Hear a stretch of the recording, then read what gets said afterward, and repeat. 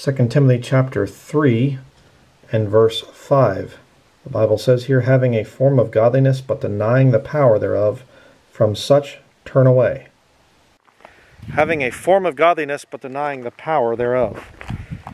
Quite a profound thing, that there are people that have a form of godliness. They know the right things to say, but yet there's no Holy Spirit power there. All right? There's no fellowship of the Spirit when you talk to these people. It's like they're talking about something completely different, because they are. And got to thinking about that verse, that passage, and I thought, what a perfect description of modern Christianity. These people, we have this new thing. We're doing this. God is doing a new thing. I remember there was a DC Talk, CCM band, rap music or whatever. I used to listen to that stuff. Gag me now, but back in the day when I was a modern professing Christian, I used to listen to that garbage. And, God's doing a new thing. Really? Where does the Bible say that?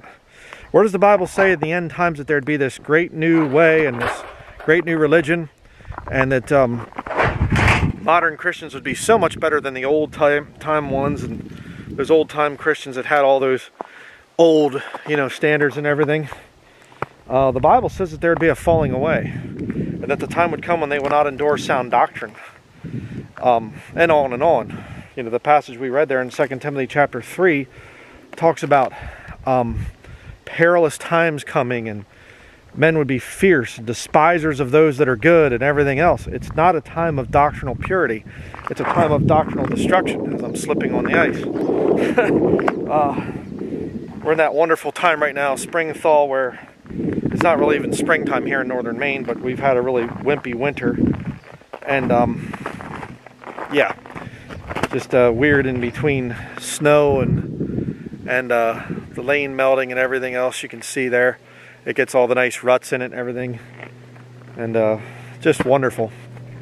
But, if you're a modern Christian out there, you have to understand where I'm coming from. I was not raised in some King James only cult and whatever and real conservative. I wasn't. I was raised in the modern church, using new versions and the whole thing. New American Standard Bible and NIV is what I used for many years. And actually a little over half of my life was spent with that stuff. I listened to the Christian rock. I defended Christian rock. And Luther, come on. The dog's going out onto the road. But I was raised with that stuff. See, so I used to qualify for that verse. So it isn't some kind of a condemnation that I'm putting people under, that you can't change and there's no hope for you and whatever else. That's not the truth. That's not what's going on here.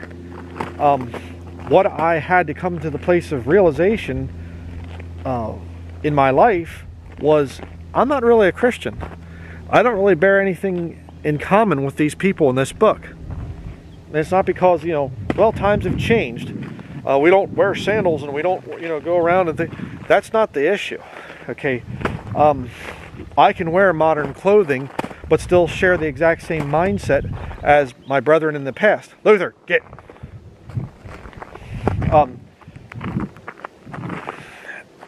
I can think like they think. I can go through similar experiences, and you should be going through that.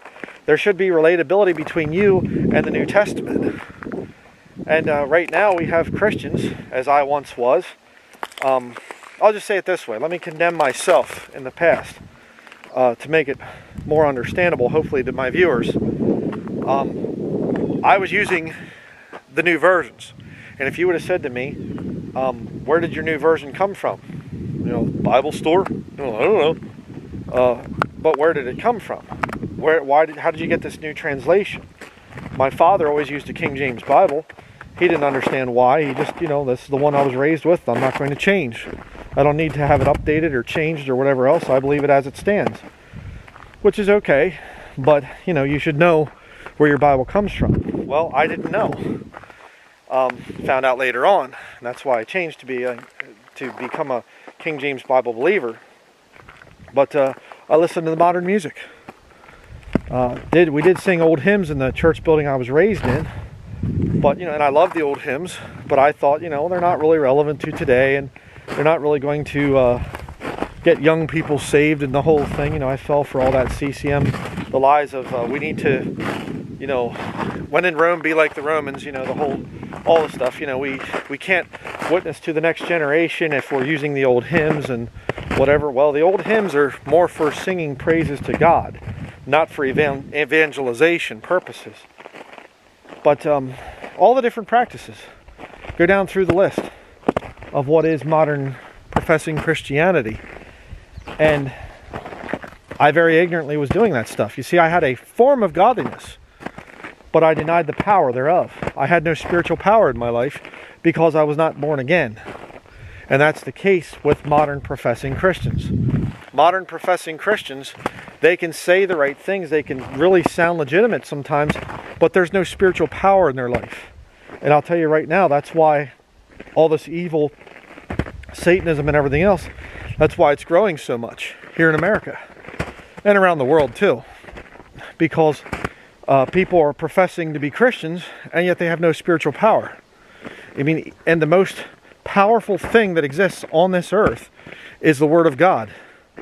And the Word of God in English is the King James Bible. And there are derivatives of the King James Bible in other languages that God has used. I would never say that only the King James Bible has to be English and English alone, and no other translations, no other, you know, languages. No, I don't believe that way. I believe God chooses a language, but there are people that can translate it into their own tongues. You see that in the book of Acts, chapter 2, the day of Pentecost. God speaking through them in multiple tongues. God didn't just say, I'm only going to speak through Koine Greek or something. No, God chose multiple languages. That's what tongues means, by the way, in the Bible. It's not some magic thing that happens to you when you join a Pentecostal church. Okay? But it's an extremely important thing there to understand what true spiritual power is and understand the manuscript evidence thing. And probably going to be doing a video on this in the future, but many people are not even aware of the fact that the new versions, the scholarship behind them, they say, well, we found older and better manuscripts than what was available to the translators of the King James Bible. That's not true. What they did is they brought out some of these things as new discoveries, when in reality the King James translators had access to Vaticanus. Sinaiticus they didn't have access to, because I believe Sinaiticus was created in the 19th century by Constantine von Tischendorf. That's a whole other issue that you can study. But the Vaticanus manuscript, yeah, they had access to it, and they didn't use it. Erasmus had access to it. I mean, he was the Roman Catholic Church's greatest scholar there in the 16th century, early 16th century. He certainly would have had access to the Vaticanus manuscript. And he knew about it, and he did not use it, because it was not the same type, it didn't have the same readings as the received text, the ones that came from the Orthodox churches and things. The vast majority of Greek manuscripts in the world that are out there, extant, in other words, they've been looked at, they've been studied, they're in a museum or a seminary or wherever, the vast majority, over 99%, line up with the text that underlies the King James Bible. So, but the devil, in his subtlety, through his little Catholic church, they came out and they said, we're going to release a more accurate translation than the King James Bible, which was a lie. Because you look at a lot of the newer readings, which we have found better, older, newer readings, you know, they're older in terms of manuscript evidence, but they're better than the King James Bible. Those readings actually were available in 1582 with the Jesuit Reims New Testament, which I've proved in a video. So the whole new version thing was a lie. And again, another way to prove that is, I want you to think about something. The King James Bible was released in 1611. It goes through some spelling changes and some whatever else. I mean, they're printing, they're typesetting by hand. Of course, there'll be a few spelling issues. English as a language was also changing and developing. So they went from the Gothic font to Roman font. I have a whole video on that, the thing of 1611 or 1769. But they were no big doctrinal changes or whatever else. They stuck with the correct readings and things in the King James Bible. But in 1881, or in the late 1800s, I should say, before then, they came out and they said, we should probably do another revision of the King James Bible. And two heretics, Brooke Foss Westcott and Fenton John Anthony Hort, came out and they said, oh, we'll be part of this, committee that revises the King James Bible and makes some much needed changes. And they actually introduced a whole new text, a whole new Greek text, based on what the Catholic Church said at the time was the oldest and the best. But what happened is, this little propaganda thing that they did was only supposed to last for a little bit of time. But what they did is, very subtly, they came out with this older, better reading thing, and it lasted up until probably the 80s, 90s, something like that they were making this claim.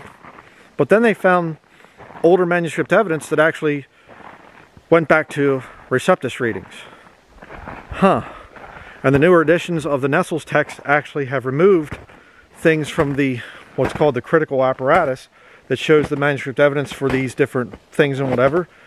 And because there's so much evidence for the readings in the King James Bible, the Nestle's text, they had to eliminate that stuff. We don't want people to know about that anymore, because scholarship, true, real, New Testament textual criticism lines up with the King James Bible, if you're honest about it.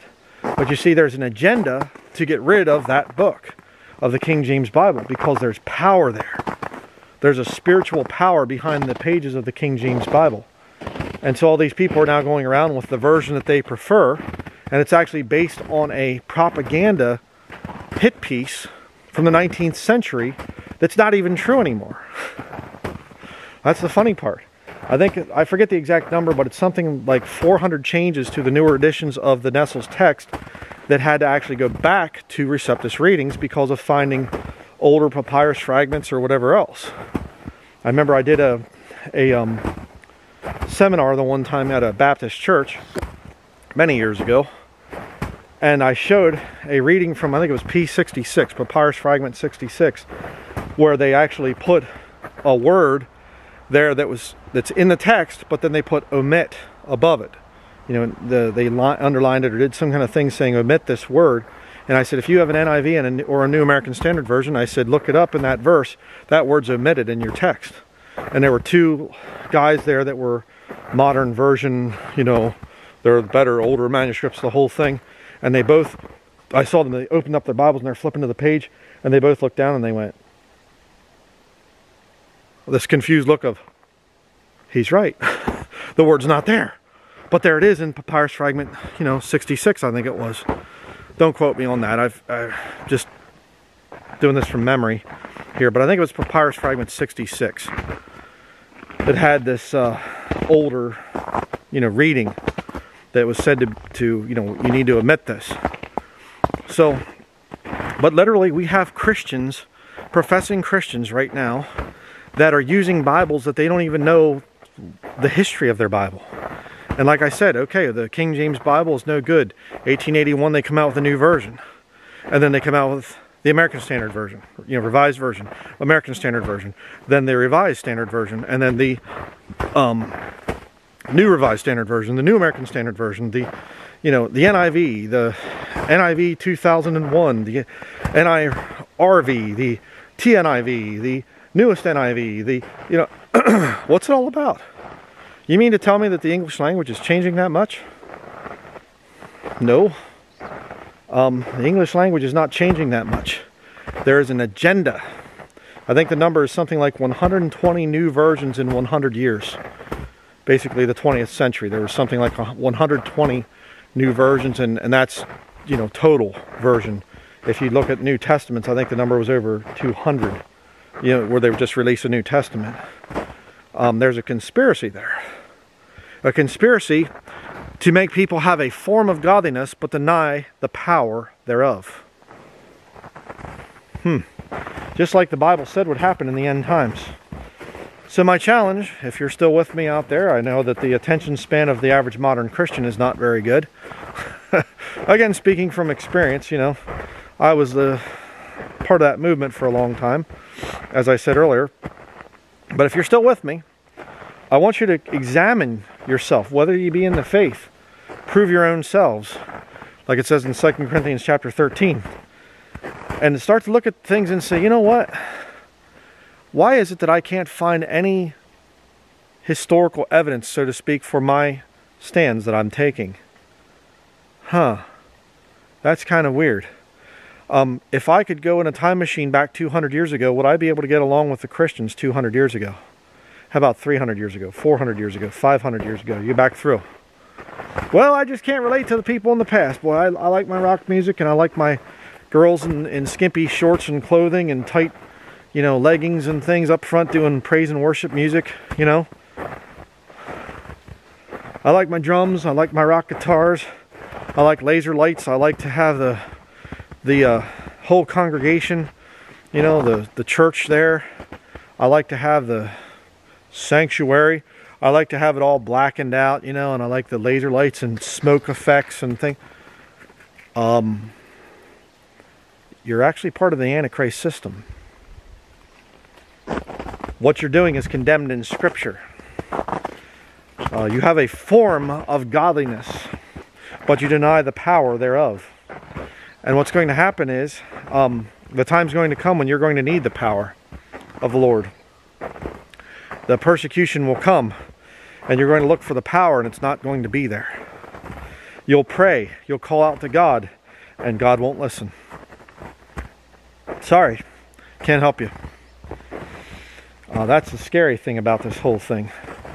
What these people are going to be going through. And of course, ultimately, it's going to get to the point where the Lord says, come up hither. And a lot of these modern church services, as it's been well said by many, including myself down through the years, modern church services, if the catching up of the body of Christ happens during the service won't even be disturbed. The people will be gone. They'll hear a loud clap of thunder, because that's what lost people hear when God speaks. Saved people hear a voice like a trumpet. Lost people hear thunder. So they'll hear, boom, they'll hear this explosion. What was that? I don't know. Okay, let's get back to the rock music. Let's get back to praising Jesus. And it'll be, putting their hands up. They don't even realize. The Lord just proved that they weren't saved. Pretty wild to think about. So, having a form of godliness, but denying the power thereof. They have a form, but they deny the power. I don't want to take stands for the King James Bible. I would be labeled as a cult member. I don't want to take stands for the old hymns. I don't want to do this. I don't want to, clean up my speech and stop watching Hollywood movies. And I don't want that stuff. You better repent of that modern Christianity stuff. It is of the devil. It is completely of the devil. Satan's ministers are transformed into the ministers of righteousness, the Bible says. You better get out of that modern church stuff. I'm sure glad I did. So that's going to be it. See you in the next video.